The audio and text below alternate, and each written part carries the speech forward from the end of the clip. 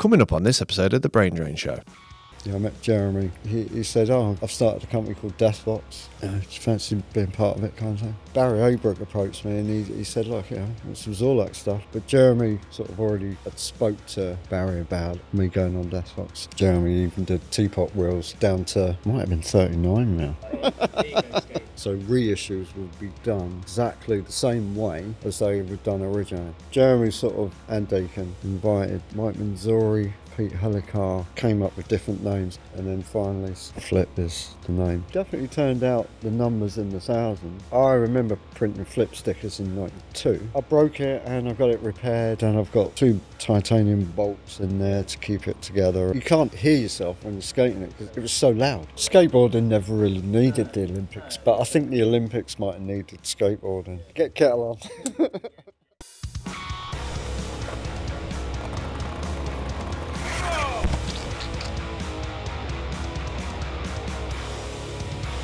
Hello and welcome to another great episode of The Brain Drain Show. Toby's just been lubing up his lips for this one. It's one of his favourite skateboarders. Very special guest joined to our left, one of Toby's personal all-time favourites. If you would like to introduce our guest, Toby, take it away. Pete Dossett is here. Hello. Round of applause in the studio audience, please, for Pete Dossett. I didn't want to say you're one of my childhood heroes because I didn't want to freak you out and be all fanboy, but like... You're shaking, aren't you? No. Toby's like... It's funny. But... I mean, I mentioned to you earlier, like, when I first started in 88, all the mags, 88 to early 90s, you were on the covers all the time. Loads of photos in every single issue, because it was Skate Action, Rad, Skateboard mag. We had 3 British mags at that point, and you were, like, heavy presence in those mags. It was pretty mental. It was fun times. Yeah, you know what I mean? One of the best photos... You might have to dig this out, Fraser. The stuff you had at Nebworth, you know, where it's like sunset and you're doing the judo. Is it judo air in the end of the snake run? Fucking hell. That. We were talking about that park earlier. Yeah, because how good it is. Because that was local to me. Like, I grew up North Hertfordshire, around that way. Okay. So I skated Nebworth before it got knocked down. But yeah, see if you can find them, because there's a few photos. There was one issue. I'm sure you had the cover. I think it was Skateboard Mag. God, I don't know. I'm not sure. But I do remember skating. I skated there quite a bit. Yeah, but there was an issue where you had, you know, a good fun. Good load of stuff in there. See if you can find it. Just do Nebworth, Pete Dossett, Skateboard Mag, I think it was. There you go. Yeah, judo air. Boom. Oh, contents page. That is judo, isn't it? Oh, August as well. My birth. August my birth 1989. Year, well, no, I was 91. Birth month. That's at the end of the snake run, I think, isn't it? Yeah, it was bowled out. That was gnarly, wasn't it? Had a doorway in, didn't it? No, it was a half pipe, but it was just no flat bottom, just like a half pipe like that. You. And it just went down like and that. Then it bowled out. Really good. That's where I learned to drop in, because it was smaller that you could work your way up and drop in. Yeah. But I remember seeing that and being like, holy shit.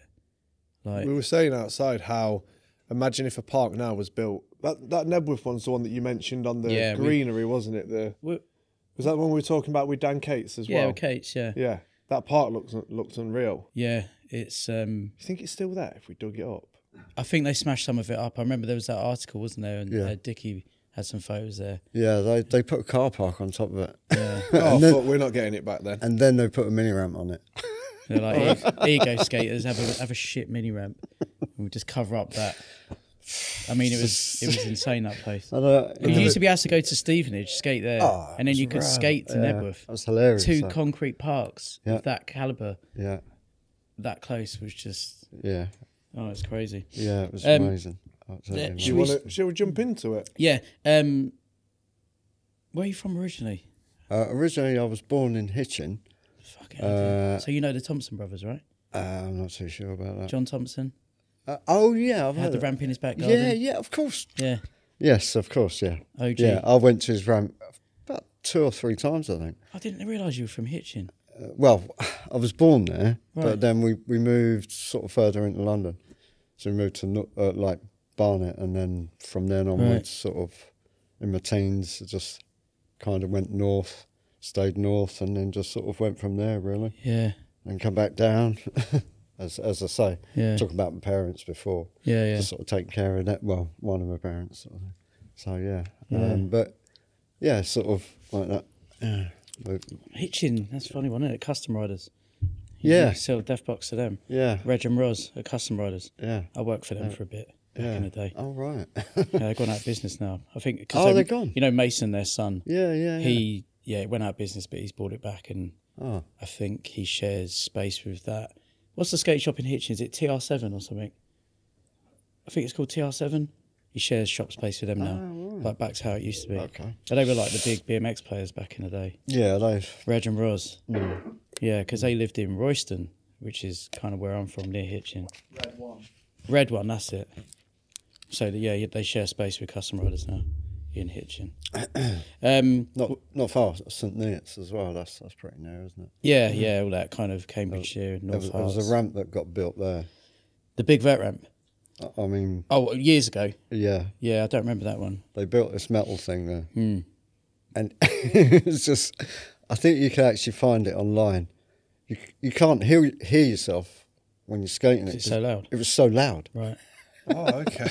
Was that probably a rare unit used to make those metal ramps? It wasn't rare unit. It was like a private thing that this guy, Ron Smiley, I think his name was, and he just built this ramp, and we skated it, and we like, you know, you're trying your best there, mate. Yeah, but it was just quite comical then. But that was about 87, if I remember right. You said that was metal? Yeah. So it was like the metal sheets going, banging. Yeah, it's sort of.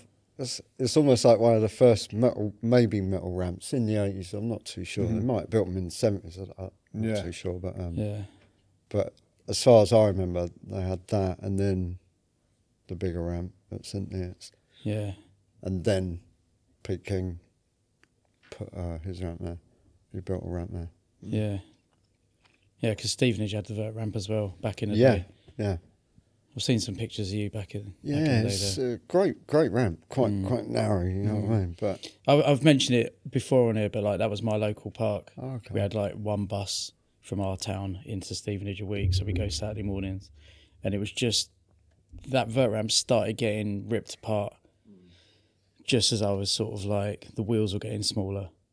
And it was like, I wish I'd got into vert skating then because it would have been good. Yeah, probably a bit earlier than that. Yeah, 92. I think round about 91, 92, the wheels just went to like almost 40. I mean, Jeremy even did teapot wheels down to, I think it was 43 mil. Yeah. Might have been 39 mil. Probably. Like the smallest.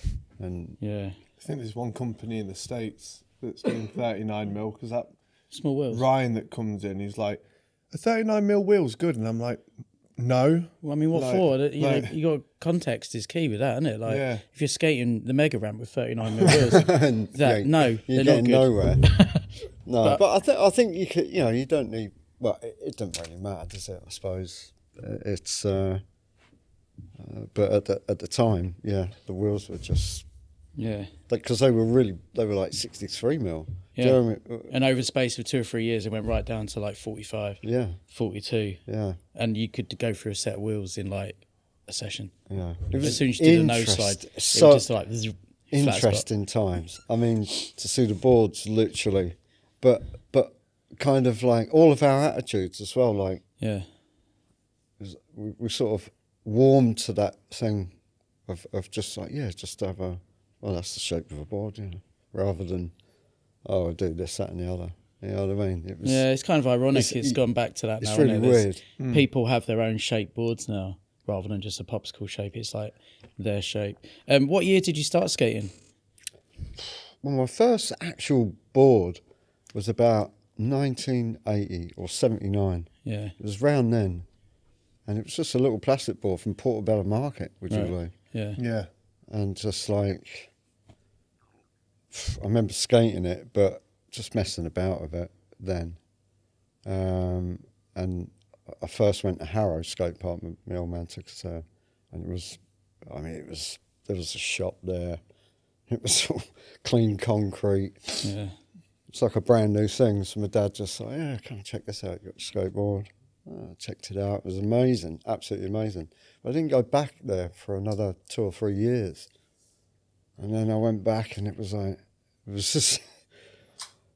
just like apocalyptic a bit. Do you know what I mean? It was like, whoa. just a shop, right? Fence, just walk in. Because before it was almost like a, you know, you pay to get the leisure in. centre kind of setup. Yeah, it was just like, and it just went from that to... Well, that would have been after the first boom, I guess, wasn't it? The late 70s, early 80s boom. Yeah. I guess it was, when was it built, Harrow Skatepark? 79. 79. And Rumford was built in 78. And Stevenage was 78, I think, as well, wasn't it? Stevenage. So that boom put all those concrete parks in that area. I mean, we were quite lucky, really, having all that like in that zone. But yeah, it did. And then obviously during the mid 80s when it kind of died off. Yeah, it's just so, it's like, whoa. I don't know, like, but at the time, I got a BMX. Well, I had a bike. I had a grifter, a rally grifter. And I remember messing about with that. And a friend of mine, I got a BMX, swapped it for a BMX. I was still quite young. I was only about 11, 12 sort of thing. And then I remember going back to Harrow with the BMX and messing about. I got into it. And it was just hardly anybody skating. It was, you know. And then an old sort of school friend of mine, Grover, Dan Costello, his name is. He was skating, and that was about 84, I think it was. And that's when I saw him at Harrow as well, and I sort of met him there. And he said, "Oh yeah, you want to go skating it? You know, did you try it before?" I said, "Yeah, years ago." He said, "Yeah, but a bit older now, you know, it's like a bit more savvy sort of thing." So yeah, let's give it a go. And I was like, this is so much better. I don't know, you know, on the bike it just felt a bit safer. Yeah. But after a couple of slams, gnarly slams, I was like, no, BMX is just... Yeah. I'm guessing the second... it's just too gnarly, you know what I mean? And I couldn't really. And I'm guessing when you...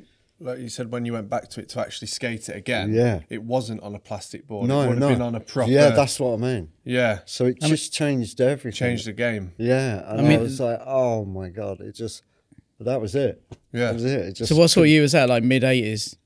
I'd say about 84. Right. I'd say 84, 85. And then sort of 86, I started to get into it a bit more. You know, like just got knee pads, helmet, stuff like that. So you start losing it. Was there any mags around at that time? BMX Action, I think. Right, and they had a skate section in there, didn't they? Yeah. Is that the same one? Yeah. That was kind of a little bit before my time. But when did you start kind of like becoming aware of like being sponsored and skate brands and you know how did that start for you? I think it was 87. Yeah. Around about 87. Was that when you met Jeremy Fox first, or did you get any sponsors pre-Deathbox? I went to it was like a vert comp in Swansea. Yeah, at the Morpher ramp. Yeah, yeah. And it was an A and B group comp, and I went down for the B group. It was an amazing weekend, plenty of drinks and meeting new people, sort of thing. I was like, oh no, I remember seeing him at Crystal Palace. And so by then, I'd sort of gone to Crystal Palace, gone to Rumford quite a lot, gone to Harrow. There was vert ramps that were built in Hertford, actually. Yeah. The one in the woods. Or was that where? That's where. That's where, yeah. That's by Dave Allen. That was his thing. Yeah. And then Dave obviously built this other one in Berkhamsted, that's it. Or Little Berkhamsted, I think it's called. So I skated there quite a bit. So, but yeah, just as I say in Swansea, Christ, it was just entered the B group, got into it. I'm not sure if I won it or Arwin Davis won it. I'm not sure. I haven't heard that name for a long time. But yeah, Barry O'Brook approached me. I've seen him skate. It's unbelievable. At the time, it's still now, obviously. Was Danny Webster around then as well? Yeah, Danny Webster. Yeah, remember him. Yeah, he was going off. He went out to the States. I saw him in a Vision video. I think he was in on like doing a run on the ramp sort of thing in a comp. Yeah.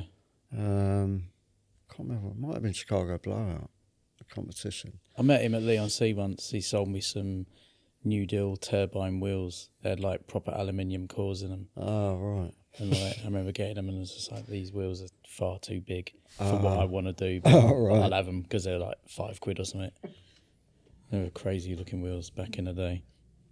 When did you first meet Jeremy Fox then? Well, it must have been about, it was the same year. So it was 87. I met Jeremy the same year, and then he said, "Oh, I've started a company called Deathbox. Yeah. Do you fancy being part of it, kind of thing?" Such a good name as well, isn't it? Yeah. Deathbox.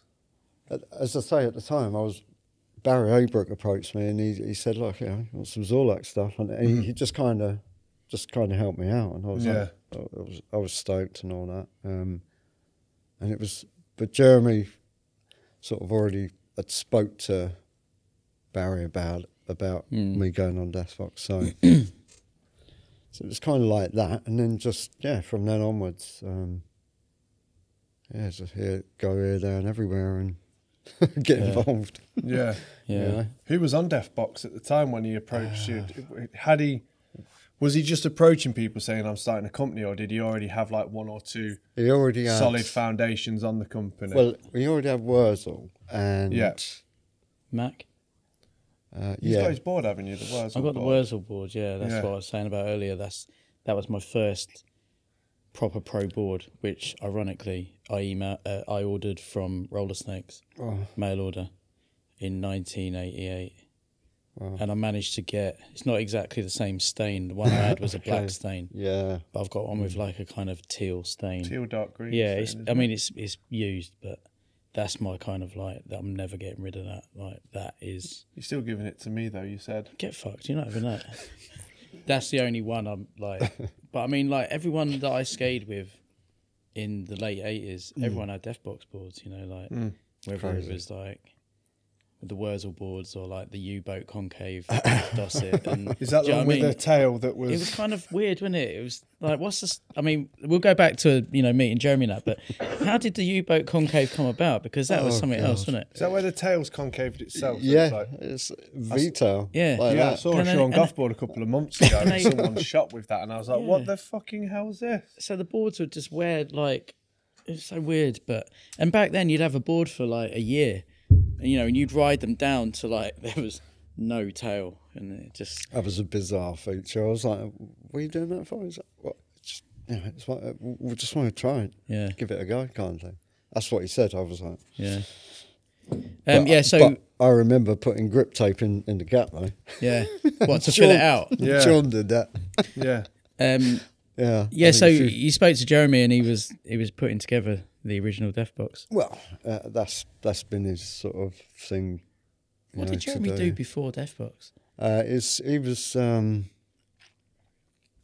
working for Forde Engineering, doing the indicators on a Ford Transit. Right. That's what he was doing.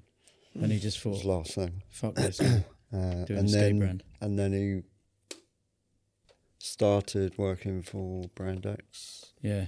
And he did some screen printing for Brand X. So he got a feel of different He had a bit of things. knowledge before jumping into making a company. Because Sean Goff was on Brand X at that point. That's right. Yeah. So he left Brand X to go to Deathbox, or did Brand X go? I'm not sure how that tallies. Yeah. Maybe ask him if he's we'll get him on at some point. Yeah, I think there's. We're trying to get Sean on. Sean Goff. Yeah, I know you're watching these because I see your comments on YouTube. Get on the show. We got some stuff to talk about. With the first ever skate shop I went into, Phase 7, when it was Eater Joe's, it just had Eater Joe's on the sign outside. I remember going in there. The first board I saw that kind of took my fancy was the Sean Goff Little Babies board, and they've reissued them now, haven't they? And the guys at Brand X emailed me the other week, and they're like, "Do you want any?" And I was like, "I kind of do, nostalgic reasons personally, but." Are they on OG shapes? I think they are. Yeah, they look. Oh yeah, they look. Yeah. Like they did. It's always worth getting them, but reissues now they're like How much are they going to retail? Like 100 and something quid? Yeah, They're always expensive. By the time you ship them in with import duty and taxes and stuff, They're always expensive, aren't they're they? not cheap. But then, the type of people who are going to be buying them, it's kind of our age, isn't it, that remember them back in the day. It's not going to be, or, maybe Sean or Brian here, kids who are really into that era. I want to start getting limited reissue boards in and skating them to annoy people. Like, how are you skating? Yeah. How are you skating that? But yeah. Wait, hold on a sec. We need to talk about who's sponsoring this episode of the podcast. Who is it this week, Forde? It is Calm Club CBD. You mean the CBD gummy company that's been featured in the Daily Mail, BBC, Daily Express and Cannabis Health magazine? That's right, Toby.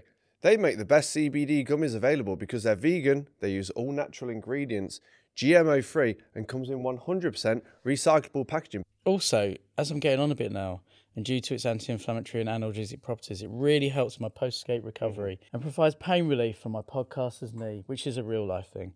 I've heard that some studies, that's right, I've actually read up about this. Done your research? Yeah, I've done my research. That some studies even show that these help alleviate symptoms of ADHD, which we all know I have pretty heavily. Well, Calm Club make it super easy for people to try their gummies because they do a little sample pack for $9.99, and they also do a monthly subscription to make life as stress-free as possible. It's a good day to be you, our listeners, because we actually have a hookup for you. Make sure you head to calmclub.io and enter Brain Drain at the checkout for 15% off. 15% off. That's 5% more than 10. That's calmclub.io. Use code BrainDrain for 15% off. You can check them out on Instagram at _Calm Club and share your CBD experiences there. Forde, it's back to the show. Back to the show. Back to Deathbox. Well, yeah. Etc. The difference is between reissues and what other companies are doing there. They're doing their reissues, but for Deathbox, we want to do it because obviously Jeremy's in America. Yeah.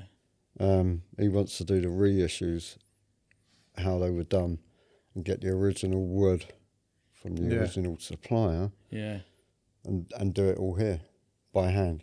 Yeah. Because as well included. Yeah, how good. How it was done. Yeah, because you guys did the screening, didn't you, with the boards? So the boards would be shipped. Jeremy pretty much did nearly every board. Yeah. Because he just couldn't rely on anybody to... Yeah, if you want it done properly. It's not, in fact, sorry, not rely, it's more trust. It's that, because you wreck one board, okay, you wreck two, okay, you may as well wreck them all. You know what I mean? If you can't screen print correctly. Well, he knows exactly how he wants it done. So he wants to be there and do it himself. Yeah. So the whole, most of the time I was there, helping him and stuff. So. And that was in Wellingborough, right? Yeah. Yeah. So on Rune's 9 Club, he talks about it when he used to come over. Yeah, and Rune would come over. Yeah, and you guys would be screening the boards and then you'd take them to the shops, sell them in the evening and get some money. I did a load of stickers and got somebody else to do T-shirts, got somebody else to do bits like that. But the boards were his, that's like, no, we've got to do it. So reissues would be done exactly the same way as they were done originally. You're obviously aware of the amount of interest that it would get. Yeah, of course. Because on SCUK, whenever it comes up, those guys would lose their minds. People would lose their shit. I would have every single one of them for a start. Yeah, well, pretty much the same here. Because the graphics were something else back in the day. It was too short a time. Yeah, it was the window was too short. It's a shame. It's a shame we didn't have enough time, and people like Roller Snakes helped Jeremy out at the time. Yeah, like I said to you on the way here, we were one of the first shops that were stockists of Deathbox back in the day. And we'd stock it again. Oh, I'd fucking love to. We were saying outside that the Deathbox graphics, how they were all like mad circusy, kind of like real, colourful, bubbly, real artistic graphics. People try to copy that now, but the Deathbox ones are amazing. They were really intricate. To screen print those boards must have been a lot of colours. A lot of colour. Yeah. It's my boy, I don't think my boys were boards here, but we had it knocking around. You can see the amount of work that's gone into getting that lined up and that. I always remember, when I got my board in the post from Roller Snakes, I remember getting it first pro board, and there was like a smudge on the ink, and I was like, fuck. so upset. Like really, but you look at it now and it's like we were talking. I can't remember who we were talking to. Stuart Lovenskate about screen printed boards. Now people are prepared for there to be slight smudges and imperfections because it's made by a person. Stuart Lovenskate, I'm sure you know some of the Lovenskate stuff. Like you screen print a board, when you get it compared to a heat transfer, you look at it and you're like, wow. You can see all the separate lines where it's masked, and it just means a bit more, doesn't it? So get Don Bryder to make all the stickers. Donny has to be included in it somewhere. Don with his big fringe. Back when you were doing the screen printing of the boards, what was the circulation like from what you remember? Like, how many boards were getting made? Well, there was a period where I wasn't there when Jeremy was doing the boards, etc. And that was like, it definitely turned out the numbers in the thousands, that's for sure. But over it definitely took a long time. Do you know what I mean? Yeah. To get that all going. But as I say, you couldn't trust. He got somebody in, this guy Scott, this American dude, and he just sort of ended up stealing loads of gear and all the rest of it. So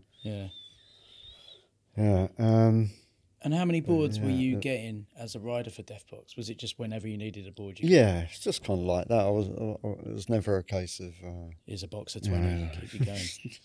No, it was more about just trying to use as less as possible with anything. Do you know what I mean? I think it makes more sense to get a board if you need one, rather than expect 5 boards a month, because you don't go. Some people don't go through five boards a month. It was quite different then, though. Sort of. They lasted longer for a start. They lasted longer, but it was like, it just, I don't know. It just respect for it. I don't know. You know what I mean? Well, you were there seeing it, how long the process was, and the costs involved to get a board there. From America, then screen printed, then sent to the shop. So you're like appreciative of that process and not taking the piss of it. But I always remember getting Deathbox whirlybirds, the wheels for Christmas, being well stoked on that. Yeah, the graphics on those were sick as well. Aren't they? There's still quite a lot of those knocking about. You see them popping up quite often, but and dodos and whirlybirds. But they were chunky wheels, weren't they? I think 63 mil. Dodos were the bigger ones, weren't they? And then whirlybirds were slightly smaller, but still they were like 58 or maybe even more. I don't know. But I mean, for somebody, like I was really into it at that stage. It was like Deathbox or Santa Cruz or PAL, which was way more expensive. So we were doing this the other day. I can't remember if I asked you about it, but you could buy a Deathbox board for 40 quid back in the late 80s. And that equates to, I think it's, with inflation, it's about 220 quid in today's money.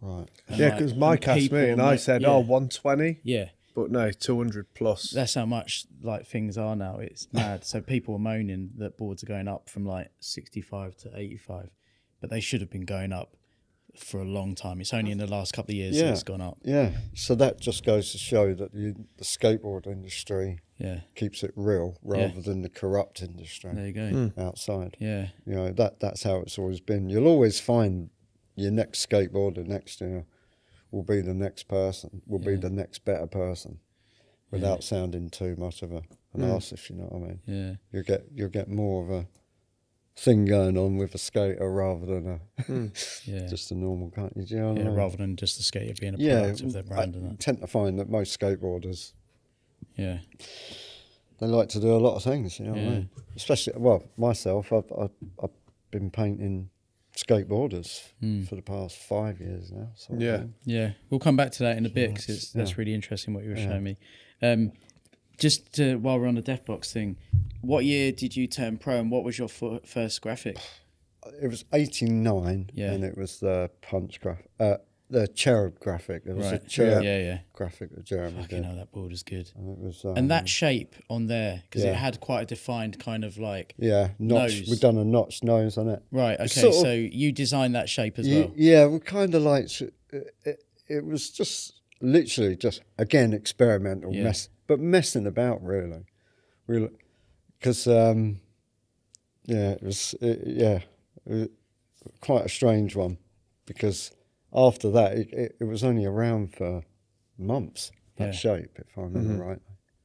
And then And then you had another one. Yeah, but it was just sort of just kind of like I think it was 9 1/4 size width, but a pretty sort of standard kind of shape.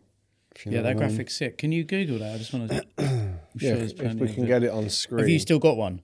The cherub one I Yeah. haven't got. I've got I the was going to punch ask one. that. Right. I've got the first original punch one. Yeah. There's got to be someone in a graphic is fucking skateboarding sick. collecting group Oh, that it'll has be- one Yeah, it's just somewhere, but they Yeah. want a grand. Oh, I mean, yeah. So, I mean, No, they want a more. grand for it. I think I want Yeah. more. third one in. Were you getting paid royalties on the boards being sold? Yeah. I mean, yeah, we made some money. It wasn't like you're not gonna retire kind of thing. Yeah. Yeah. But it was all about the travel, the fun, the madness, Demos. getting in the van. Yeah. So who was in the van then when that all started? Everyone, pretty much everyone got in that transit van. Yeah. Jeremy got his transit van. He was all stoked with it, and just toured as many places as we could. You know what I mean? Picked up people on the way. Because there was a few European riders, wasn't there? Jocker Olsen. Yeah, Who else? Who is it? Not- Mark, at the Mark time. van der Ring. yeah. Mark van der Ring, obviously. And who else was there? Europe we got. Nordine. That's it. Gratby. Yeah. Because it was a real kind of, although it was UK brand, it had a real heavy European Yeah, twang to Euros. it, you know. Euros, well into it. And obviously Yeah. Rune was in the van. Yeah, And Andy Scott as well. yeah. and- Scotty was going mental. He was starting to go mental around about 89. yeah. Eight- He only 90, ever 90. had to buy one board, didn't he? Because he got sponsored so young. Yeah, That's fucking insane. I Who's mean, that? Andy Scott. That shows you what a Well, fucking Andy legend. Scott only bought one board He only had to before buy he was. one before he got sponsored. We need to get Andy Scott on as well. Too. He needs. He's really good. But yeah, Jeremy's always had like a good eye for like the European dudes as Yeah. well. We were saying on an earlier podcast when it went to Flip and that first video came out, the fact that it was all British and European dudes. What That's video are you talking about? Flip. Sorry. Oh, yeah, yeah. I When mean, that- that's a lot later on. Yeah, I know, but we were saying on a podcast, weren't we? Like the fact that he got so many good British and Europeans to dominate an American market at that time. Yeah, what Like- was the... Because you guys would go to Munster and stuff, wouldn't you? yeah. What was the reaction from the Americans at that point about anyone outside of America 'Cause it was being a- at Oh, a they competition? it was you a could heavy sense- British team. Yeah, they sensed all what was going on. Yeah. But they're loving it, you know. Yeah. Most of them were just like, I don't know, just the way that the Americans and Europeans were, I get with Deathbox, Yeah. absolutely fine. You know, it's just they obviously could see something was Growing. growing. Yeah. You know what I mean? And Something was bubbling away. yeah, you know, and then obviously not long after me, I sort of, because I busted my knee, and obviously Rune was going ballistic, Andy was still going ballistic as well. Rune, aka one of the politest, nicest skateboarders you'll ever be around. And sort of at that point, that's when, around about 93, that's when Jeremy went to the States, managed to get Tom out there. When did you first meet Tom? What was your first kind of Oh, bloody impression? hell. Let's hear it. We love a good that penny was, story on here. I think it was at Oxford on the little ramp. Yeah, Skated with him there. yeah. So he's, Who the fuck is this? this is good Yeah. shit. Like, what am I watching? Like, even on Haslam's episode, he was like, so- oh, Tom Penny. Yeah, Like, it's just great. every skateboarder. We knows talk Tom about it all Penny. the time. It's so hard to put into perspective and context how mind-blowing Penny was Yeah. when he came on the scene. You can't compare it to anything really these days because it's Yeah, no one's had that effect. that Yeah, he he had. it was amazing. He Still does. he'd travel out to Germany with us, and it would be like just try. If you got any doobie, just Yeah. because a few times we did get stopped on the way back, you Yeah, know, yeah. because we're coming back, and Tom would manage to pick up a bit of flavour on the way back or something, or whilst he's there, or however, whatever. And but the whole time he was super mellow and just, you know, he's just started building up. Just by about 95, Yeah. that's when he was going absolutely mental. You know what I mean? Did you? So they went out to America 94ish, wasn't it? Was it end of 93, I 94? think about 93, Yeah. sort of the end of 93, Jeremy got out there, and then, as I say, I was going to go. I just busted my left knee. Yeah. So and I that was that like- got in the way I of you was going like- out there. Yeah, I was. You know, Did you end up going I out ended there? up going out Yeah. there a few years later. Just Yeah. stayed with Jeremy, met everyone else out there, sort of thing. Half of the team, sort of thing Yeah. again, What was and the some of the new team. Yeah. And all that. what was the main reasoning for him going out to the States? Was it to take his company? Like, Well, did he go out there Worldwide. just to visit and see like what was going on, and then he was like, no, "I'm going to it's take Flip," or the did he go real- with the intention of like, the I'm real, I had to take it with the intention because it could. I think maybe today he could probably come to England and you know, get it going sort of here, but I reckon there it's You had to be in America. you didn't have to be Yeah. you had to be there to make it, you know, to make it solid and yeah, to sort of have it's- the it's kind quite- of logistical back Yeah. end of it. as well, yeah, because that's something that Jeremy was sort of on about as well in England, yeah. Your shipping and all that kind of, like you say, logistics. And the market here is like Tiny. so small Yeah. that you're only going to stay floating at a level, whereas America, you've got the option to go more American and worldwide after that. See, I didn't realise until I listened to Rune on 9 Club, Mm. but Tony Hawk and Pearl Linda, they helped out Jeremy, didn't they, when it moved out and it went into Yeah, that's Blitz, right. and That's right. Yeah. they were basically the hook up with the distribution and getting it out there. Yeah. So I mean, Tony Hawk just shows again what a massive OG. Yeah, he is, Jeremy like- went straight into Birdhouse. Yeah, Just, you know, and, you know, Tony obviously must have seen, oh, yeah, knows what he's doing. Yeah, he knew something was going on. yeah, Yeah. He's got This an is eye good. for it. He knows what he's doing, doesn't Yeah. he? Where did Ian Deacon come into all this? Because he was doing Bash for a time, wasn't he, through Deathbox, Well- and then Well, the Deathbox and Bash, it was Yeah. sort of bit of just sort of basically use the Flip name. That's Yeah. it. And yeah, just go with that. And Deacon obviously takes care of the team. yeah, Has done the whole time. yeah. Yeah. Is it because he's back in the UK now, did you say? I heard he Yeah. lived in Hastings. Yeah. So he Yeah. lives- Yeah. Because he's keen to come on the show at some point. Yeah, I'd love to get him on. I mean, yeah, I've got a lot of questions for Deacon. Oh God, yeah. I've never met him, but I'd love to sit down and grill him about stuff and have a good chat with him. Yeah. But he's funny, Deacon, because he's like one of those. Everyone knows who he is, and you always see him at any like video of a competition. Yeah. There's Deacon in the Yeah, background, yeah, watching over everything, keeping an eye on it. Like any new people coming out, he's there. He's Bird's eye. one of the dark lords of skateboarding. So, what do you want to talk about now? So what year did Deathbox properly change to Flip and make that transition? 93, 94, isn't it? I think. Yeah, pretty much. Yeah. But But- I remember printing Flip stickers in '92 Right. So it was on the on yeah, cards. And sort where of, you know, just trying to make them. Yeah. and where did the conversation start about changing its name and its direction? Like going from Deathbox to Flip? Well, Jeremy sort of and Deacon and half of the team sort of basically just thought about, we came up with different names. I think if I remember rightly, Mike Manzori, Pete Helikar, there's a few other people that were sort of invited to sort of hear and check it out, if I remember rightly. Yeah. Vaguely sort of remember it, and then finally, Flip is the name, sort of thing. Because there was early Flip ads in fucking hell, System magazine. That's I remember 94. I think. that was. I thought it was was earlier than three. that. Maybe. Three. Might be 93. That's what I mean. I think it's 93. As I say, the end of 92, I remember printing Flip stickers. Yeah. Before it took off as Yeah, Flip. it's like an F like that. And Yeah. it's really simple sort of thing. And like, but I knew it was right. I was like, it's all of us. It's, it's really weird. Like, it's a name that works, isn't it? Yeah. Like it worked. Yeah. But I mean, fucking hell, when he went to America, went mental, didn't it? Yeah. Yeah, Tom just shut down a lot of places. Yeah. Yeah. But Was it? Yeah. Who was it? Oh, yeah. I remember Dickie coming back from California and he just brought back bags and bags of Tom's old Etnies, Oh, okay. like bin liners full of them.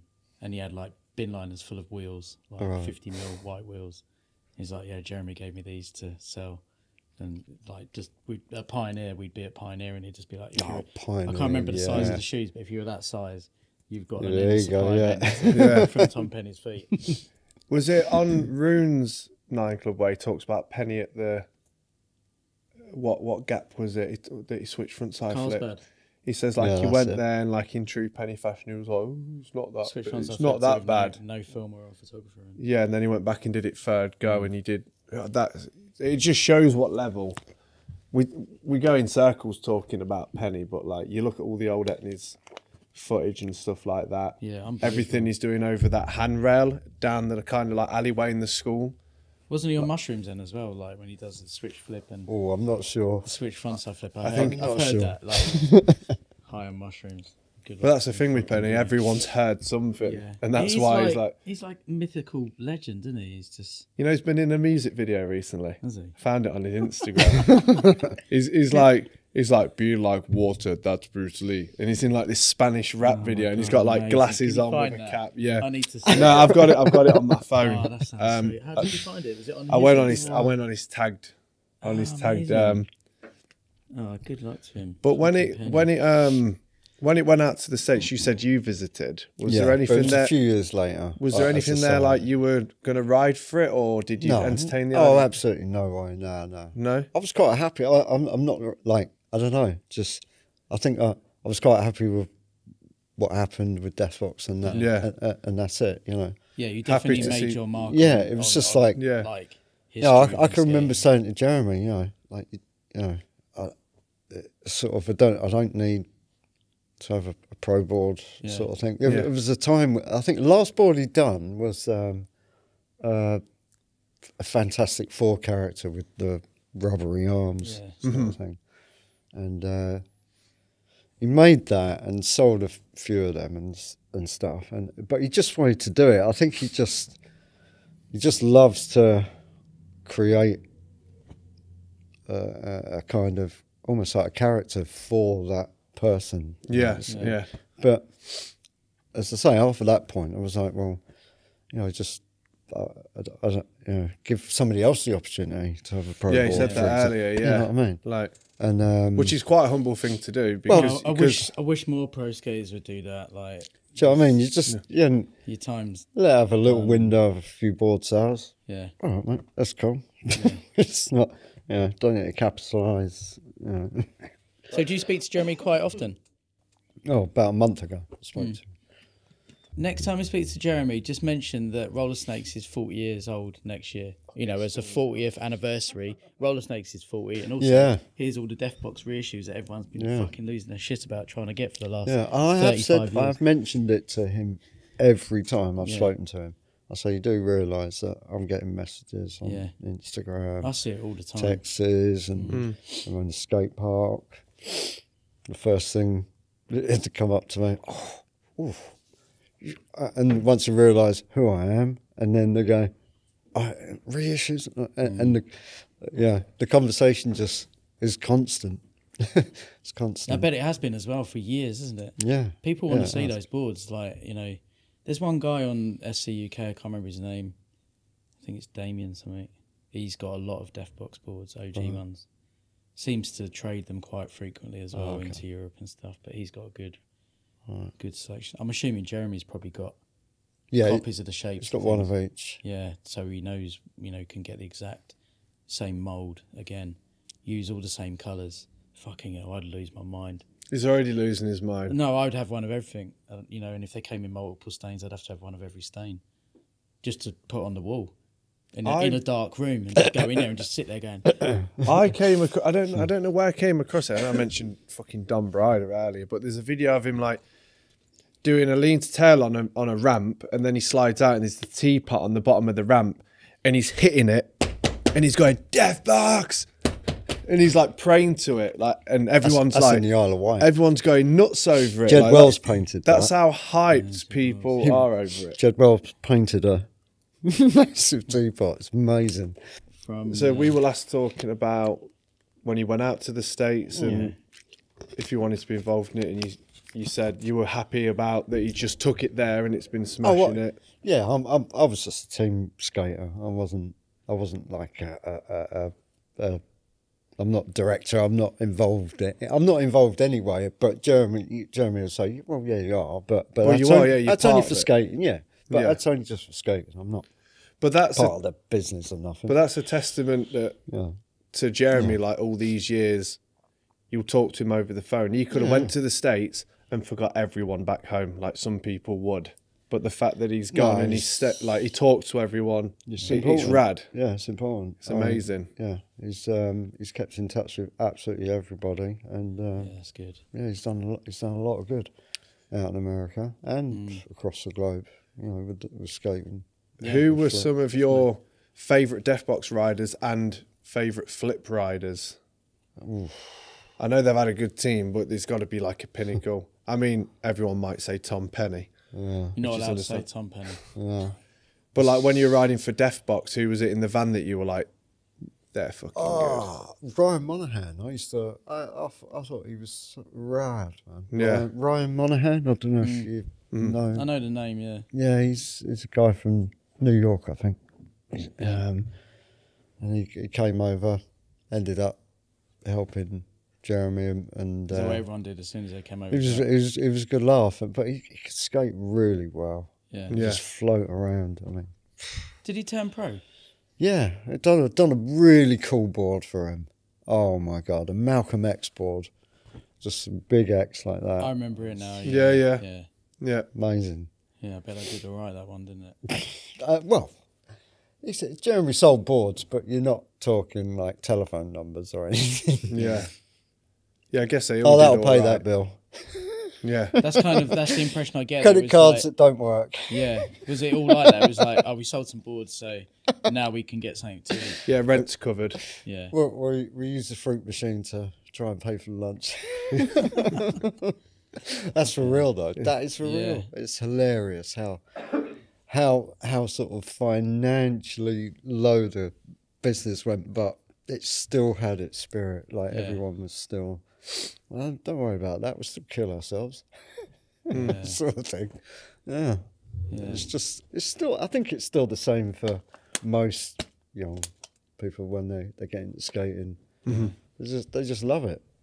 Yeah. You got to be in of it. Yeah. I mean, No matter how good or what, it doesn't matter, does it really? It's just all, the moment you step foot on it, you're like, whoa, here we go. Yeah, that's it. Yeah, I mean, yeah, that's good, isn't it? It's a good laugh. Who's a good your... Sorry? Skateboarding's just a good laugh, really. Yeah. Really. Yeah. You Well, know a lot what of I mean? people take it too seriously these days. I know, there's a but lot of gatekeepers out there, but you got to remember at the end of the day, essentially it is a wooden toy, and you got to take it for that. Yeah. Wait, hold on a sec. We need to talk about who's sponsoring this episode of the podcast that you are enjoying listening to right now. Toby, who's sponsoring this episode? Today's sponsor is Camp Rubicon Skate Camps, which have been around since 2006. They are active for 8 weeks a year, so you need to get in while you can. Campers have been travelling from all around the globe for almost a decade for the ultimate skateboarding holiday camp experience. And this year, they will see the campers head over to Europe to have a little skate in Barcelona. Barcelona. And even the Netherlands for about a week. Barcelona. Say it. Barcelona. Barcelona. Guests in the past have included the likes of Chris Vile, Paul Regan, Tommy Corbridge, Alex Acuna, Adam Keats, Aaron Jago. They've also had veterans like Andy Scott. My homie Nicky Howes and Craig Smedley. Included in the camp is accommodation, travel, food and entry fees to any parks. So whilst you're at Camp Rubicon, they also aim to skate 2 parks a day, which means 10 parks a week. That also includes some of the most famous and popular indoor and outdoor skate parks known to man. Okay. So overall, it just sounds like a sick week where you can skate with some incredible skateboarders and meet like-minded people. So to all the viewers and listeners out there that want to find out more information about Camp Rubicon, where can they search? CampRubicon.com, and that's Rubicon spelled Rubicon. They are also on Instagram at Camp Rubicon, and you can send them an email, info@camprubicon.com. Did you know emails don't get wet like letters? I never knew that. Anyway, are you on email? back to the show. Are you on email? You simply have to be these days, don't you? Back to the show. Last time I was sort of repping or anything like that was about 10 years ago. And I don't know if there's more skate shops now. Do you know what I mean? I don't know. I think it's probably less. Oh, probably less. Yeah, there's not many. I think really? I think like 10 years ago there was a peak in skate shops. Yeah, maybe. But a lot went with the recession times, I think. So there Struggled. So there is still that wave then. There's like a 10-year wave of... Kind of. I mean, a lot of people got the wave with COVID this time because people were at home and had time for the first time in a long time. People had time on their hands to do things they wanted to do. COVID, as fucked as it was, saved a lot of stuff for skateboarding because everyone started doing it. Some people stuck to it. And then you've got skateboarding in the Olympics as well. Yeah. I don't know whether that's actually anyone gives a shit about that. Like, no, but it's not like we sold loads of Sky Brown boards. We probably sold as many as we would do if she wasn't in the Olympics. I don't think it's directly related. Skateboarding never really needed the Olympics, but I think the Olympics might have needed skateboarding. Yeah. That's usually the quote, isn't it? I think that's how it went. That's been the quote of a lot of skating. Like, we don't need them, they need us. Yeah. But skating's always an up and down wave, isn't it? With like shops and your company's doing well good in January, and then by December that year it can just be like, oh Christ, it's up and down. I mean, it's got to be fucking hard running a skate shop now. Oh Christ, that's what I mean. Like for Paul to run roller snakes the way it is and where he's got to today. I mean, it's really good. But I mean, Paul's always been really good at putting things back, like paying riders, putting all that stuff we showed you outside. That's all because of, we did all right during COVID, so there was a bit of money to helping out with the local scene, funding this. I mean, this has cost way more money than we thought it was going to. Man hours and Paul's put a lot of money into skateboarding and to build not only an indoor ramp, an indoor skate park, and outdoor, like that no one gets charged to use. Yeah, it's all free to use when you'll still get some people that are like, but it's like they can get fucked. I don't care. I don't really care. I mean, you gotta love it. You see the stuff pop up on the internet. People talking shit, but I don't care. Everyone gets shit spoke about everything. Yeah. I just don't care anymore. Yeah, it doesn't matter. If you want to sit there and talk shit, see it. I still find it rad though. Like I'm gonna be, as I say, I'm gonna be 54 this year. Yeah, it's and I still have the same vibe in my head about skateboarding. Yeah, it's the same as years ago. Go skating and have a laugh. Yeah, but you see so many people actually just doing it. Like I want to learn to skateboard. Oh, okay. It's really like it's so many people just want it. Random people. I'm in my 30s. I'm in my 40s. I'm 12 or what, And so I was teaching people and kids to skate in Caterham, and some of them are like 5 and 6. Yeah, we have skate school here. We've had kids 4 years old. We've had a guy who's partially blind in his early 40s. God, wow. We've got people who are like, they just want to check it out. It's just, they come into it late. No, but it doesn't matter, does it? No. What like in skateboarding, it's sort of the all-encompassing. Should be all welcoming activity. It's more about the feeling, not what you're doing. Do you know what I mean? Yeah. Maybe you stand on a board and just start going around and then carving. Little grind, a little ollie or whatever. That's it. Well. How often are you skating at the minute? I try to once a week. Yeah. It's a very... When was the last time you padded up on a vert ramp? Oh, God. Last year, I think it was, actually. Yeah. Yeah, it was last Where year. was that? At Greg's ramp? Noex. Did you go to there? I did go Greg's, I seem to remember seeing you there, yeah. Yeah, it's... I don't know. I need to spend time on a vert ramp. Yeah. Sort of. I think I prefer just cruising about and small ramps and bowls and whatever. But I'll have a go if I can, if my knee will let me. Yeah. So what is with your knee then? You fucked it early 90s. Yeah, and just never got it looked at. No, I broke it and I got it repaired and I've got 2 titanium bolts in there Yeah. to keep it together, and it's still Gives you shit. still baggy. Like Yeah. I could, Yeah. Doctor said you get over 50, it might slow down a bit. It's exactly. It's just like this morning on the way here. I got out of bed. I was like, oh, it's hurting now.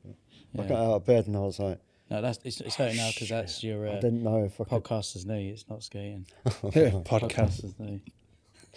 Well, anyway, so yeah, so just yeah, it's what can I do? Yeah, age, you know. I mean, Sean Goff, he's what, must be 58, He's about 270 something years old, isn't he? and he's done his shoulder and all sorts of stuff. Yeah, he's battered. and he still cruises about, and occasionally you It's see in him your on blood, the though, boat. isn't it? It's not, you're always You going to can't be stop. You just, No. you know, I've seen him in pain, and he's like, I just got to do this. Yeah. I've seen many people in pain, but they still shelve it. No, Yeah. I'm gonna skate.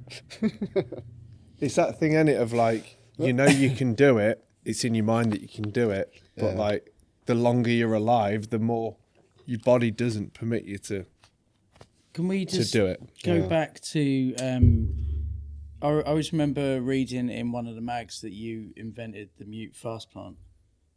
Oh, I don't think. Is that right? I don't think. Did you I read invented that? I remember doing them. But Yeah, I'm not sure if you're one of the first people to do them in the Oh, UK, really? maybe. Oh, maybe. I just remember seeing it in the mags because you were always good at Japan's because you had that flex and yeah, tweaking, mute grabs. master of contortion, Bit of that. tuck yeah. knee inverts, all Yeah. that kind of shit. You had the bendy legs going on, didn't you? Yeah.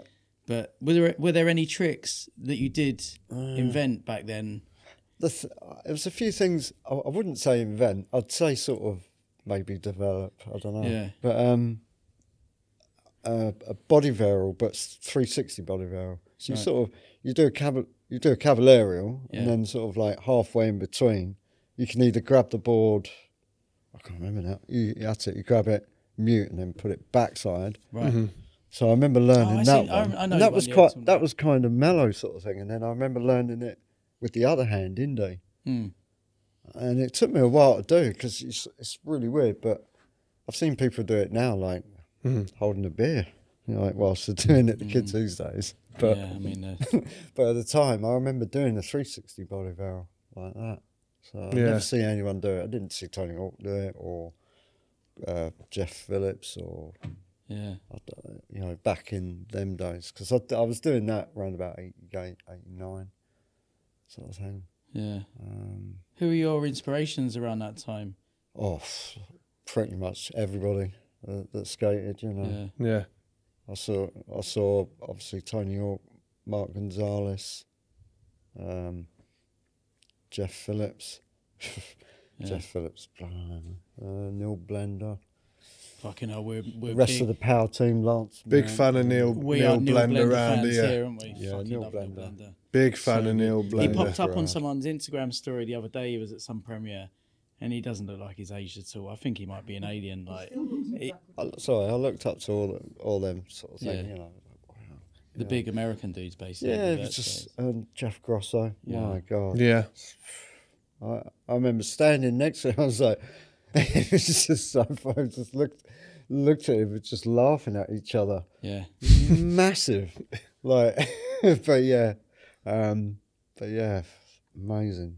Just to skate with him, and Jason Jesse. I was right Yeah. to skate with him. a few I was times. watching Jason Jesse's Consolidated Kings of Promotion part yesterday to that Devo song. The first line that he does, his airs are fucking massive. Oh yeah, Like, insane. he just does great stuff. Styled frontside ollies and just, you know, half of it is all kind of regular stuff. A backside air, a frontside air, but it's just the way It's the way it's done. certain people do things. So it's like, Oh yeah, it's all about it's art. yeah, I form, mean, isn't like it? Chris Nasoy, It's you know, how the you way do he it, the does form stuff, of or it. Steve Cavallaro, or, Yeah. Style matters. you know, like Lester Kasai. I remember one of my first boards was a Lester Kasai board. Yeah. Was that a tracker? Was it a tracker board? Didn't Tracker come out with boards around that time? Yeah, I think so. He was on Tracker trucks though, wasn't he? Just saying Tracker a lot. Yeah. Tracker. I got on Tracker. They gave me I was going to ask you Tracker. about your other sponsors back in the day. Tracker and you were on Going. Going. Like, was that a direct hookup from the States? Yeah. That Was that something Jeremy sorted out? Yeah, they only lasted like a few months or something. Was that the magnesium? Yeah, I had some. What of were them. they? What was They it? would grind down. Magnesium something or others. They Frames. gave them a fancy name, didn't they? They were expensive. Big, chunky plastic. Yeah, base I've plate. got some of them. Yeah. Did you get sent loads of them when they came over? No, just like a couple of sets, Yeah. but they give us royalties. Man, most like 30 or 40 quid or something like that each month. I was like, wow. Yeah. I didn't. You know, I wasn't in it to try and win it, but I remember Jeremy being like, "Oh, you know, you need to capitalise as much as you can. You need to, Yeah, exactly. you need to do this, that, and the other." I was like, "Well, Were you I on suppose." Airwalk as well at some point? Yeah, got something going on there, which was I don't know. 540 Fahrenheit with the lace covers. Yeah. Oh yeah. Use those. I've got a pair of them.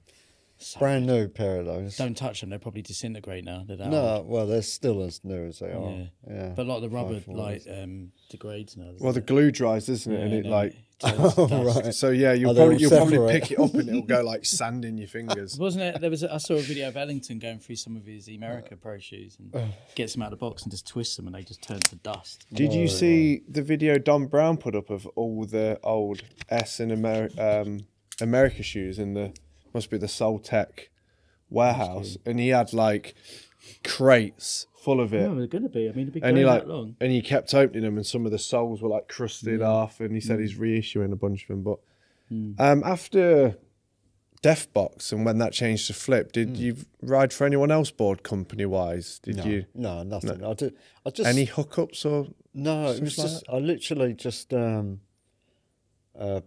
Brown and legend Don Brown? Yeah. and the A4 crowd. They sort of said, "Oh," like Darren and Alan said, "Oh, do you want to do some repping now?" I was like, "Yeah," because my leg was still trying to figure out what was going on with it. And, This is when he was in Warrington and A4. Yeah. in Warrington. So I ended up A4 was repping like with them. Soltech UK and Europe, wasn't it? Yeah. Yeah, that was it. Started repping for them, and it was just good little thing. Just Yeah. Did you move up to Warrington for that job, or no, I was already there. Really already I was there? already there. Yeah. It's just like, yeah, it was good. how was Good the fun. repping game for you? Yeah, it was good fun. Yeah, I couldn't do it now. It's just too. a lot of miles, right? Yeah, I'm not. Yeah. I don't like travelling so much. I always remember speaking to Seb Palmer. Seb, yeah, at Sumo, how fun he he's- was when he's right. Dossett comes to town. He skates in, drops his bag of samples, and says, "See you later. I'm going down Dev Green." We were talking was about like, Dev Green earlier, how Yeah. that is still a park that's built like an early 2000s demo park where banks are like this. That I was there on Sunday. That's a scary park and it's fucking rotting as well. I mean, it's Like, old it's now, isn't it? rotting apart. It needs just a touch up. Like the cracks are like big it's enough just to ages, kill you. Oh, okay. Like absolutely big enough to kill you. Should we talk about SCUK and the boards you've had out? Yeah, that. So, for anyone who doesn't know, SCUK, Skateboard Collectors UK, on Facebook, Yeah. because I have my mixed emotions about that Facebook group after I got kicked out once for asking how much a board is worth. But I'm back in there now. I managed to sneak back in. So who's the winner now? I might try it. It's. I mean, look. I think I got kicked out because they did a raffle, and a full length video I made, and bought on DVD was part of the raffle, and I put I'll put £2 down on this raffle and won it, and they were like, "You've won," and I was like, I was only joking. I made that video. I have 200 sat in the box. Bang, straight away. That's it. They don't I was like it. gone. I was kicked. I get it. There's a lot of people in their sort of the time of their lives where they don't want to take shit from anyone. I get that. I'm the same, but it's quite funny. But so anyway, they do reissue boards. It's Graham Hill, isn't it? Yeah. Good graphics too. Yeah. I will Well, give them that. It wasn't a reissue graphic. It was just like Sorry, a mashup of mashup, a reissue, if you like. Yeah. Of 2 graphics. Yeah, did you of say? 2 graphics, Yeah. and yeah, it's pretty cool. It kind of worked. He contacted me, and I was like, yeah, if you want to do something, because Deathbox ain't happening, but at the moment, so You've got room to do it if you want to do that's it. fine, yeah. So does Lucian Hendricks had a board out on there as well? Yeah, didn't he said Lucian and Dave Allen had Right, a board, yeah. and I think Greg Nowick might have had a board. Yeah, I as seem to well. remember Nowick.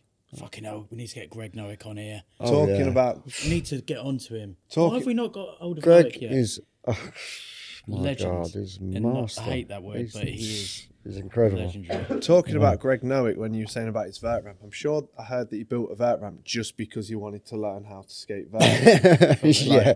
But you watch Pretty him skate much. and he's not slowing down. Oh, no, Like, he's, he he's skates going fast. all the way. Flips in and flips out of shit. He's still got the quickest feet, isn't he? Like Oh, he's insane. Just unbelievable. he can do lots of tricks. Yeah, He's, yeah, I mean, yeah, he's He I'd needed love to to be see on him on the some- ramp here. He needed to be on something big. Man, he's so good. When I see footage of him, I don't expect what's going to happen. And then it happens and I'm like, oh, okay. And he looks tall as well. Like, dude Yeah. looks tall and He he is, can yeah. grab boards. One thing that's just come into my mind and what I want to talk about quickly. When Radlands first opened, there was the footage of you there yes. on the first vert sessions Yeah, with Rune. that's right. Was it? It was in one of the Roller Snakes video logs. I can't remember which one it was. The first one. It might, video log one. Yeah. Might be that one. That's it, yeah. Have a look, grab it off the shelf. But that see if vert it ramp does looks so anything. pristine. Oh, Brand Tim new. Payne. Tim Payne had come just over, hadn't he? just built it, and we just come back from Hamburg in North Germany. Yeah. We were all a bit dazed and confused, but we woke up the moment we saw the skate park. We were like, oh my God. Because Oh, was yeah. Jeremy still based in Wellingborough at that Yeah, point? yeah. So it was basically next door to you, isn't it? Like, Yeah, you've it got was an pretty indoor close. vert ramp. Pretty close, yeah. So I was yeah, I there remember a that lot, footage. an awful lot, every other day, really. So within that edit, there's you doing a 540, Yeah. but it looks like you don't ride it out. The cut's too quick. But you must have done fives, right? No, I think that might have been ruined. Was it? Yeah. Oh, I'm sure. No, I was, I've done. Yeah. Yeah. I was sure it was you. It's like I remember.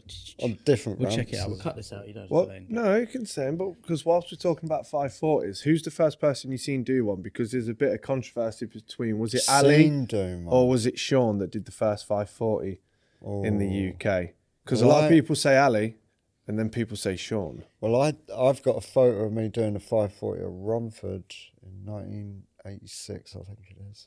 Fucking hell. So we might all be wrong. It might be Pete Dossett. But I slugged. It was a crouch landing on that, but I still made it. But to a the landing's side. still a So landing. did they have a vert ramp there? But it had no coping. I don't know how I made it. I don't know. And the photo, I don't know if I got a photo with me, but I'll find it and I'll send it to Yeah. you. Yeah. And We like yeah. this sort of stuff. Yeah. Yeah. When I'm you- sure I posted it on Instagram. So do you remember having sessions with Sean doing fives, learning fives, going through that process? Not really. So you just went out and did Just it. occasionally I'd make a couple that day or something like that, or maybe one that day or something. But it weren't like I wouldn't session it. Yeah. I'd rather just skate. Yeah. Like just Yeah. because I don't know, nowadays it just seems to be really like kind of regular to do a 540, It's doesn't like it? I a suppose. go-to trick, isn't it? It's almost like There's that a fucking, set-up I mean, trick. isn't it? yeah, almost. there's that I don't fucking know. kid that did two 900s 900s back to back. Oh, God, Like 900. He looks like he's just got out of like nappies and he's doing 900s Yeah. back Like to he back. tucks it in like Japanese a kid. little cannonball. Yeah, It's insane. I know. I've been watching that day. It's ridiculous. Do you watch Leonardo, the Italian vert skater kid? Leonardo da Vinci. I think Possibly. Tony Hawk is sorting him out with Birdhouse. I think. But he does proper alley-oop McTwists, like Oh, a High backside as ollie well. is about 12 foot high. Max Schaff. Is it not Max Schaff? Tom Shaw. Tom Shaw. Shaw. Sorry. Yeah, he's fucking ridiculous. But shout out to Max Schaff because he was fucking good Cheers, as well. guy. Max Schaff is over here every now and then for the Dice magazine motorbike Why stuff don't you with hit up Horsey? And Horsey? get, I can't, my voice is going, Horsey. why don't you hit up Horsey and see if we can get Max Schaff on? I'd love to. I mean, Ronnie Sandoval's over in July. I've asked to get him on, but no was the answer. What's he over for? The same thing that the okay. motorbike ride that Dice Mag do. Well, fuck you guys if you don't want to come on. No, it wasn't. It wasn't so much. It wasn't a rude no. It was. Yeah, sorry. So yeah, Radlands. That must have been another kind of, because at the time there wasn't Pioneer. Indoor park, and that was about it, wasn't Pioneer, and that was fantastic. Rad and everything, but still going strong, the Pioneer. Chris Ince and his two sons, Damien, they really wanted to get a skate park going together. And almost like at the time, like, I mean, that's an amazing thing to get an indoor skate park, but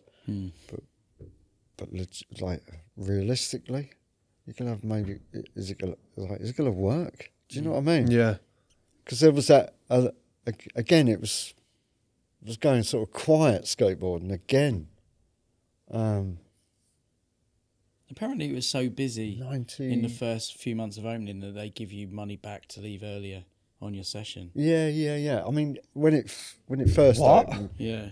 Because there was so many people waiting to go in that if you left early, because they could only have X amount of people in there. But, although that went to shit as soon as the British Champs went on, because it was rammed in there. Oh god, it was fucking insane. I know. You just couldn't get anywhere. It was people spilling out onto the street course, and it was still happening.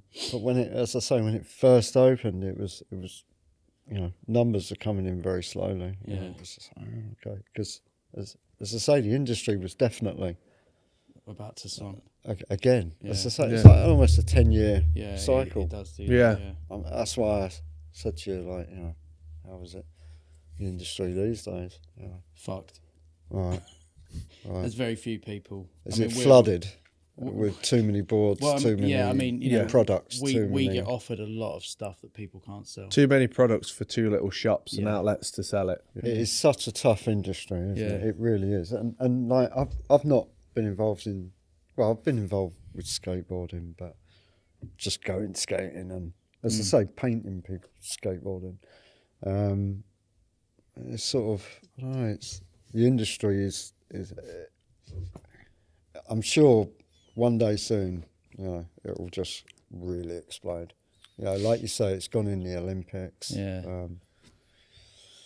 It's definitely put skateboarding a bit more on the map, I suppose. Oh yeah, there's more skaters than ever. It's just that there's more places than ever to buy skateboards.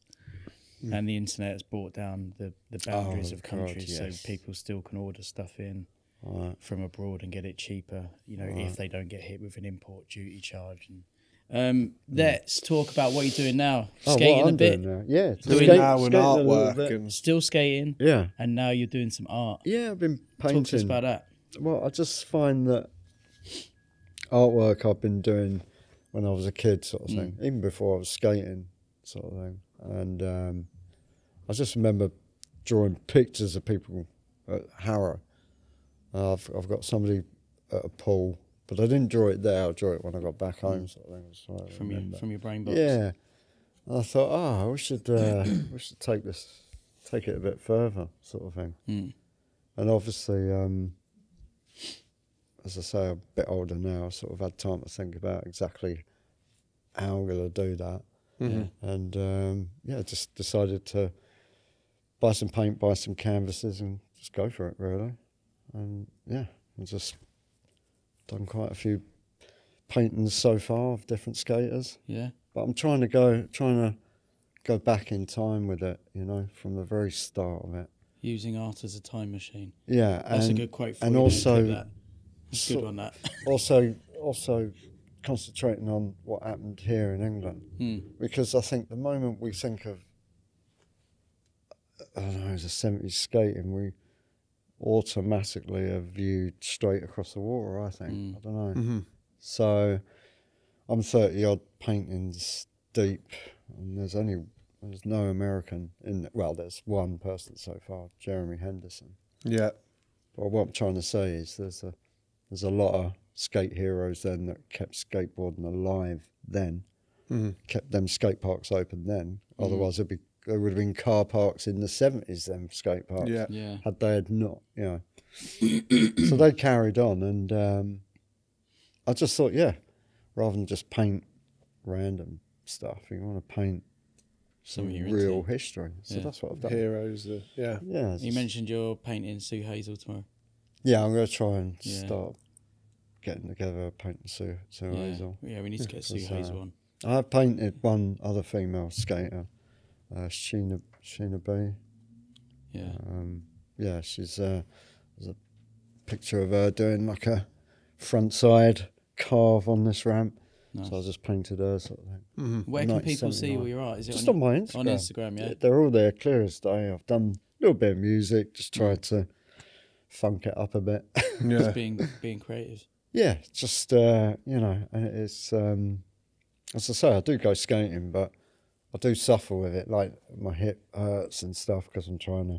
Well, you got to remember you've been doing it for 40 years. Yeah, 40 something years. Human beings are not supposed to be skating, beaten into the ground for decade after decade. You know? Yeah, I don't know what we're supposed to be doing, but I'm not sure. Yeah. Well, I'm just gonna carry on until I can't paint anymore. Yeah. So obviously, hopefully, that'll be quite a few thousand paintings ahead. Yeah, because there's that many skaters. What triggered the inspiration to start the project? Well, as being a kid, I done it on card and then onto just onto paper, and I thought, what's the point in putting a picture on paper? Let's just go on canvas. Yeah. So everything you're painting is on canvas, yeah? Yeah, yeah. Or on concrete. I've experimented with some of my artwork on concrete, just to have a look, see what it looks like. So, just. Do you think you'd kind of put it all into one big art show at some point? I'd love to. I'd absolutely love to invite some of the legends round that all you've the people have painted, and get them all in one place, kind of like the London Calling thing, like get people in one place. Yeah. What? Just on that note, I mean, why have you not had a board out on 40? I thought you would have had a board on 40. I was thinking that. Everyone else seems to have 40 had one. Skate Co. Yeah. Like Habgood just had a board. Powley's had one. I might be a little bit detached. I'm not sure I know. Oh, right, okay. Yeah. It's just a brand named at over 40s. Oh, okay. Yeah. Well, I'm over 50s though. Maybe Okay. maybe There it's should be over another one 50. then. Let's do 50 Skate Co. Hi, it's Toby here, your mum's favourite presenter from the Brain Drain Show. I'm here to talk to you about roller snakes, and I've got an absolutely fantastic double-digit discount code to give you, so stay tuned. Roller Snakes was founded in 1985 by Sir Paul Haynes, which makes it one of the UK's oldest skater-owned stores. Roller Snakes stocks all the shit-hot brands, including Adidas, Brixton, Carhartt, DC, Element, Independent, Levi's, New Balance, Palace, Polar, Santa Cruz, Spitfire, Thrasher, Volcom and Vans, and many, many more. At Roller Snakes, there is a free-to-use indoor skate park, indoor mini-ramp, and outdoor skate park, which I designed, and it's really good, and everyone loves it, and if you don't, then you suck, don't come here. We also put on numerous events throughout the year where you can turn up for free and win loads of prizes. Roller Snakes have given us a discount code for Brain Drain listeners. Enter BrainDrain10 at checkout for 10% off your next order. Minimum spend £30, terms and conditions apply. Go to rollersnakes.co.uk and buy all of your stuff and things immediately, if not sooner. That was me, your mum's new best friend, and I'm looking into the camera now and hopefully looking into your mum's soul. How is your mum? Tell your mum stop texting me. Over and out. Goodbye. Just going back to your art, Pete. Yeah. If you want to do an art show, you're more than welcome to use the space here. Do one here. Oh, really? You could have like the indoor park. You could take it over and just do Pete Dossett's art show. I'll film it for the night. Do like a video for you. You know, we're here free of charge. Yeah. Wow. Maybe paint me doing a backside down a vert ramp because I've never done one. So you can be I mean, you know, there's lots of yeah. We do lots of events. We do the Dadland stuff. Have you seen Dadlands? It's, Yeah. so Voltarol. We got the Voltarol open on May 18th. It's that kind of crowd. Maybe you could do an art show here. We can move some of the shop out of the way and put some art in there. Pete Dossett art show at the Voltarol. Plenty of scope to do stuff. If you want to do something, just let us know. We could do something like on that indoor skate park because it's all wood. You can hang things all round and then cut off that street course and have a mini ramp session so the art's around it. Yeah, well, we can do all that kind of stuff. I'll film the evening and make a nice video for you. It would be an honour. That sounds it'd be really. I'd be more than keen to. It's getting all your canvases here from Southend. I'll figure that one out. But if you want to do it, just let us know. I do plan to try and do something like that'd be amazing, and also something maybe around London area sort of thing. Yeah. But again, I've not figured it right out because It's a process, isn't it? I still need to paint the people from the 80s. I've got to paint myself as well. Yeah. I'm one of these people in it, so can you paint Avi for sure. me, please? Could you, when you eventually I will With paint his Avi. long arms on a canvas, like in a Kate Bush style, like Avi, but with long wobbly arms. when you do the photo of you, Yeah. can you do that Nebworth judo air? That'd be sick. Because that's Yeah, I don't know. I really iconic, haven't. that. I haven't even looked at myself because Yeah. I'm still looking at other people to paint at the moment, like Sue Hazel. Yeah. I finally got that. She definitely wants that photo. So because I had another one of her a bit earlier doing a high jump, and she looks so I know cool. the photo. I know. Was it in Rad or something? Or Black Skate and white Action? shot straight Yeah, straight on. Yeah, I know the one. I just thought I'd love to paint that, but she's like, a bit want an later, I'm invert. doing this, doing an invert. That's hard. Where Yeah. have you been contacting her? Through Instagram? Everybody through Instagram. Because it would be Everyone. worth dropping her a message, because it'd be so good to have someone with that heritage and being the first female skateboarder as well, because she can really talk about the female history in skateboarding.